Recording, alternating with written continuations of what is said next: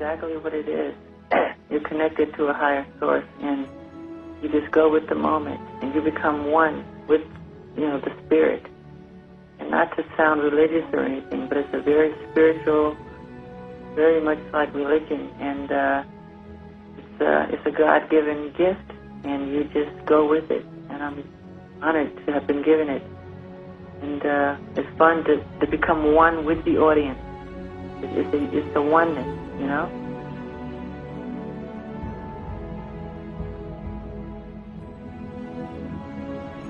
Never die.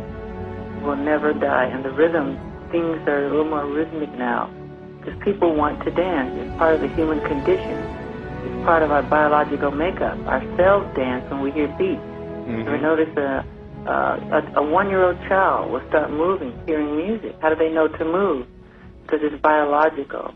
It's not just hearing of the ear, it's feeling, And playing music, the grass and the trees and the flowers, they're all influenced by music. They become more beautiful and more vibrant in how they grow. Music is a very important and powerful substance. And all the planets in the universe make music. It's called music of the spheres. They all make a different note. They make harmony. So it's harmony even in the universe as we speak.